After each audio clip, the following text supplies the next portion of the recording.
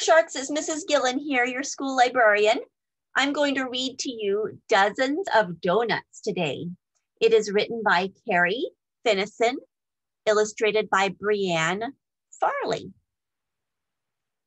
Who likes donuts? Do you like donuts?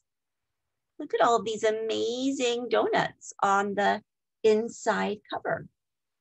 I think there's some hiding behind here too. So I can't see all of them, but which one is your favorite? Which one would you like to eat? Would you like this one here? It's like it's got maybe a berry flavored covering on it or frosting. This one says it's a cereal donut, maybe some cereal on the top.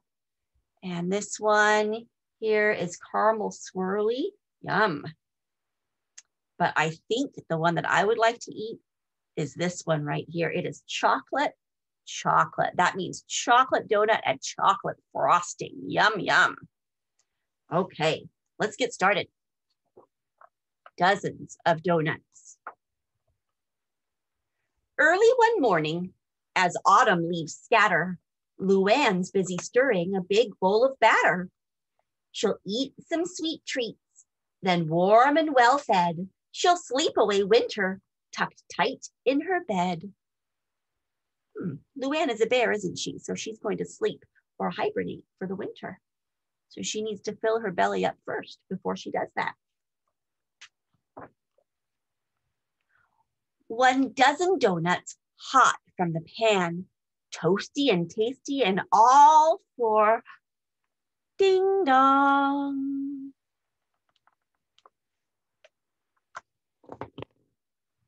Woodrow, do you have enough for a neighbor to share? Sure, says Luann, and she pulls up a chair. Oh, how kind of her to share those with her neighbor. 12 donuts hot from the pan. Half are for Woodrow, the rest are for ding dong. Clyde? Luann, feeling generous, offers her plateful. Donuts, my favorite, says Clyde. I'm so grateful. You're welcome, dig in. I'll make more, says Luann. She measures and mixes as fast as she can. 12 donuts hot from the pan. A few for her friends and the rest for ding dong. Topsy? I smelled something good. Can I hang for a while? Luann says, come in, but she's lost her big smile. Do you think she wants some donuts too? Delicious, cries Topsy. She gulps down a swallow. Luann's heart feels warm, but her belly feels hollow. That means empty. 12 donuts, hot from the pan, some for each friend and the rest for ding dong. Oh, she is so kind to be sharing these with all of her friends. Muffet? Muffet is so shy that she hides in a shrub. Luann heaves a sigh and says, come join the club.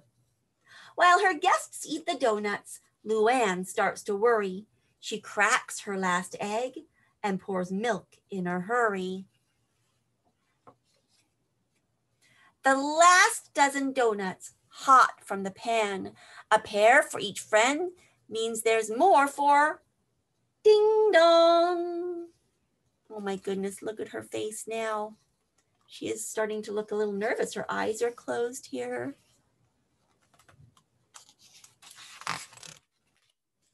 Chip and Chomp. It sounds like a party.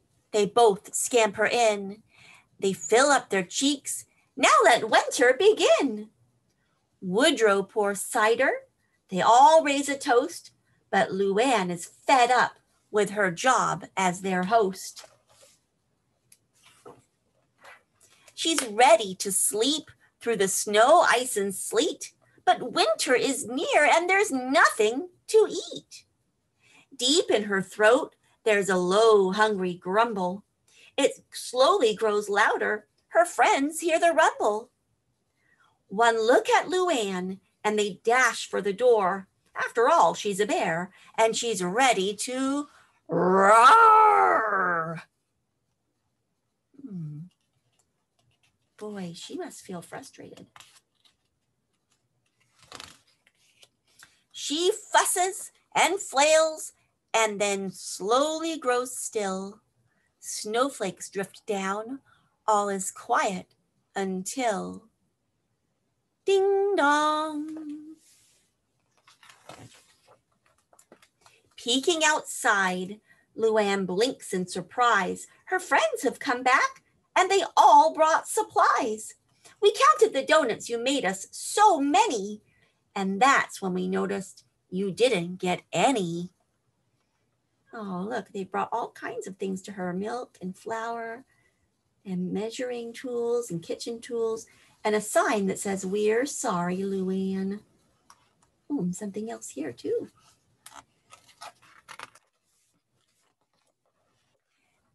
Topsy ties aprons. They prop Luann's feet. Chip measures, Chomp mixes, Muffet checks the heat.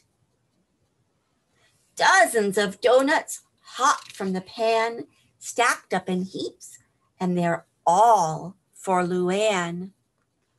Boy, those friends really appreciated her kindness, didn't they? And they're doing the same for her. But her friends have made more than enough for one bear. She has plenty to eat, and she's happy to share. The end.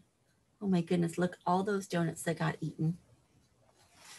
All right, Clark Sharks, I hope you are having a wonderful, wonderful week off and keep reading. See you soon. Bye.